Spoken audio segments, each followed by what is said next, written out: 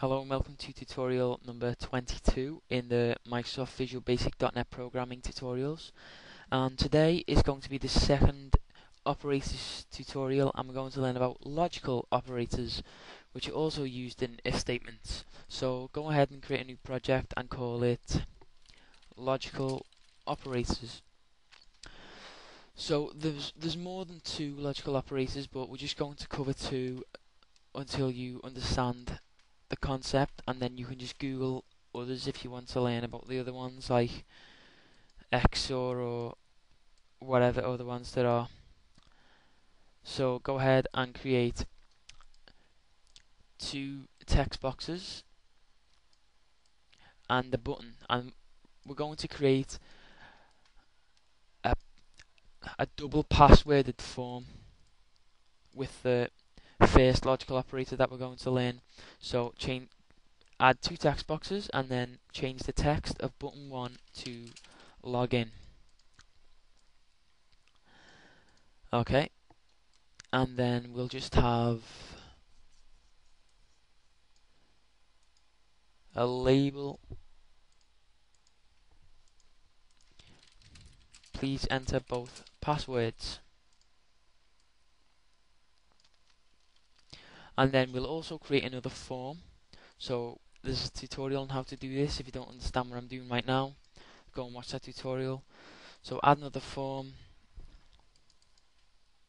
open the design view of that form, and just type passwords accepted.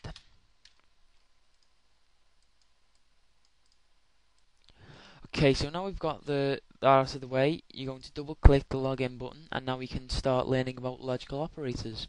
So when you used to write if statement, you would write something like if textbox1.text equals the password, then form2.show. So that will be a normal if statement that we learned last time. But now we're going to learn about the first logical operator, which is the AND. So right now, if we want to check if two conditions are true to execute our code, we'd simply type if textbox1.text equals the password and textbox2.text equals the second password, then, and it's going to show form2.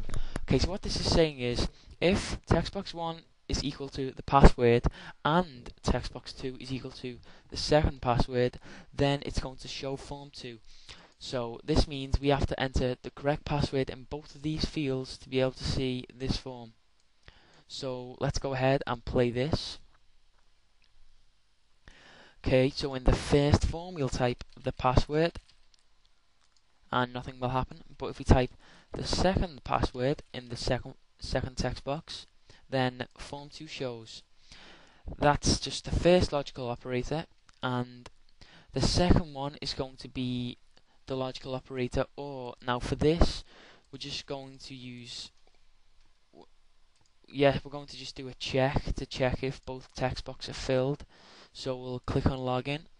Up here we'll say if textbox1.text equals, and then two quotes, and then or textbox2.text equals null, then messagebox.show you didn't fill in the fields. Alright, so what this is going to do is it's going to say, okay, if textbox1.text has no value or textbox2.text has no value, then it's going to show this. So it's going to check both text boxes to check if there's any value in them. Okay, so let's say we just put nothing, we didn't fill any fields, so we put something in here. We didn't fill any fields because there's nothing in here. And if we press this, nothing will happen because we haven't typed the passwords right. But let's say we type the password, and this is the AND one, and then we type nothing here. It's going to say you didn't fill in the fields. And then if we type the second password, and it's going to show the second form.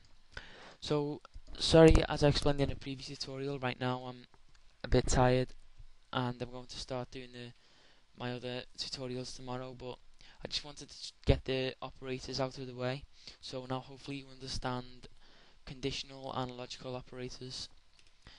because they're very, you really need to know them in VB.NET programming. So thanks for watching, and if you need to know about any other logical operators, then just Google for VB.NET logical operators. Thanks.